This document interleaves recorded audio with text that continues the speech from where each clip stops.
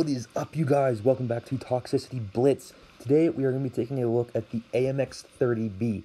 I thought this was a good time to make this video since Black Friday is just around the corner, and usually we see some pretty well-priced Tier 10 collectible tanks.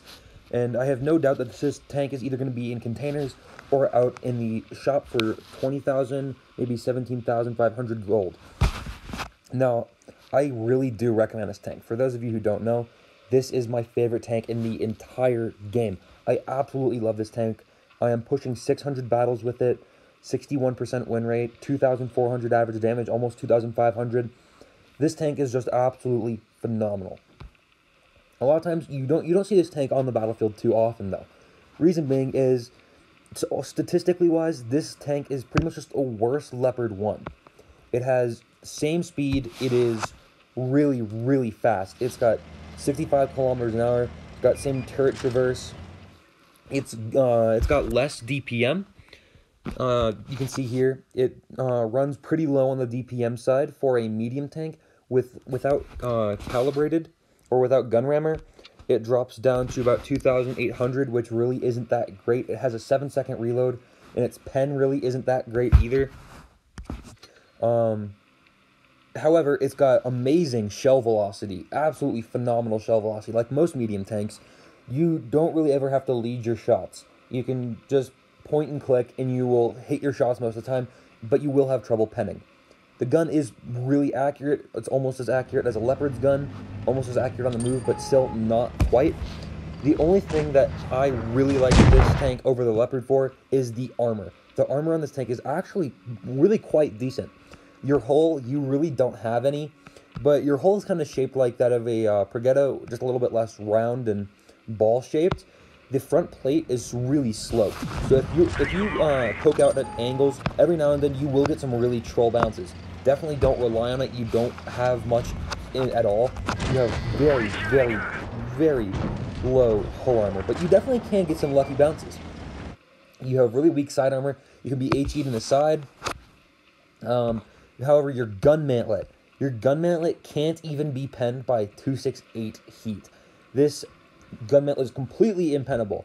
The turret all around it can be penned against other mediums. Most of the turret is pretty much red because it is really rounded, but that gun mantlet is where you're going to be getting most of your bounces. The biggest downfall to the turret of this tank is the massive tumor on top, a tumor of a cupola. It's absolutely massive. However, this tank does have 10 degrees of gun depression, so if you can get on a hill, you can kind of hide it a little bit more than you would head on. But again, that is also something that I love about this tank. It has 1 more degree of gun depression than the Leopard 1. So without further ado, let's get this thing into a battle and see what it can really do. Alright, so we are hopping into a game here, and right off the bat, we get to identify the fact that we are the only medium on our team. We can't play very aggressive at all. So we are going to go all the way to the heavy side and try to get up as many spots as possible, because going medium side just doesn't seem like a very safe option for us right now. We see their chieftain's already spotted and he's moving up.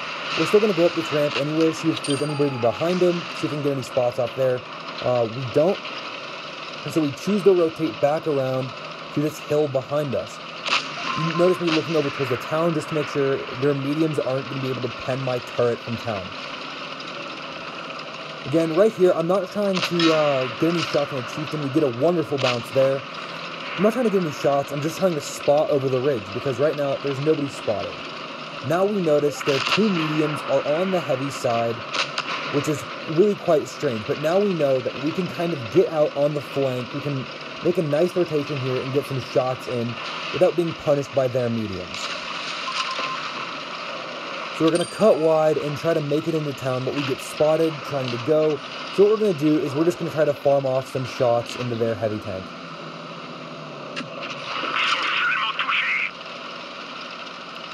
We are looking around to make sure that we can back up. Again, we're in the AMX 30B. We have really good reverse speed. We get another bounce there.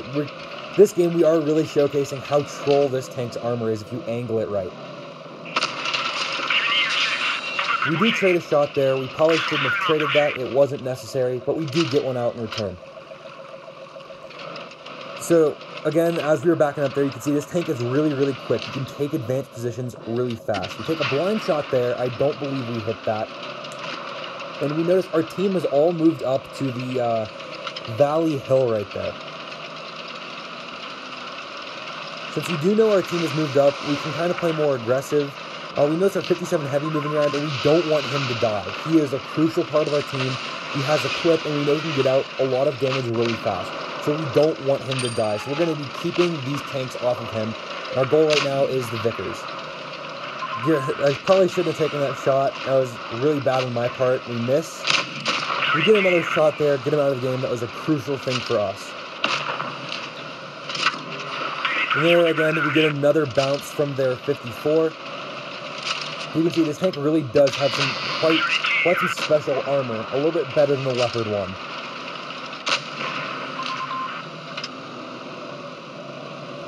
We're looking around for a shot here. We can't get one on the E5, and he can't get one on us. We're just going to ignore that VK. Their VK-72 is AFK right now.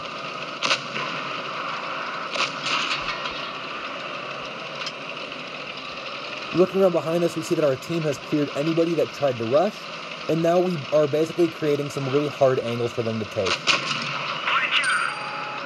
Their E5 misses his shot there while he was backing up, which means that we can just come in and absolutely farm him down to his last HP and get him out of the game as soon as we can. Again, that was a shot. That's my bad. Shouldn't have moved there. Should have just taken a shot. But doesn't really matter. We are going to get the clear on him with a nice fire, and he's out of the game.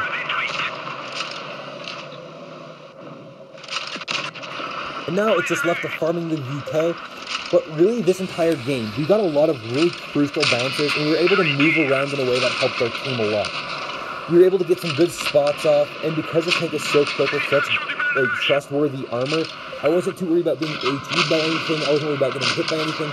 So I could take some really necessary positions to help out my team.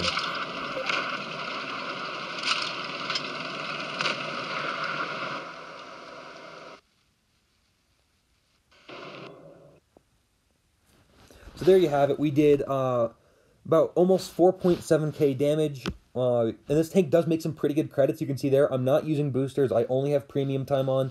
Does make some pretty good credits. We got top damage on the team. We did block over 1,000 damage. For a medium tank with armor like this, that's this fast, isn't too awful. And they were crucial shots that we did need to bounce. That might have cost us later on in the game. But really that battle, it showcased how much you can control the game, really, by just being able to move around with that mobility in your armor, your turret. It's super important. That's why I think this tank is really worth it. If it does come out during Black Friday times, I do really think this tank is worth it. It's so much fun, and it's really quite a good tank. So thank you guys for watching. Definitely do be looking out for this tank when it comes to stores. It'll be around 15,000 to 20,000 gold, or it might be in containers. But yeah, I hope you guys enjoyed the video. Thank you for watching. If you haven't subscribed, make sure to subscribe. And remember to stay toxic and have a wonderful day of tanking.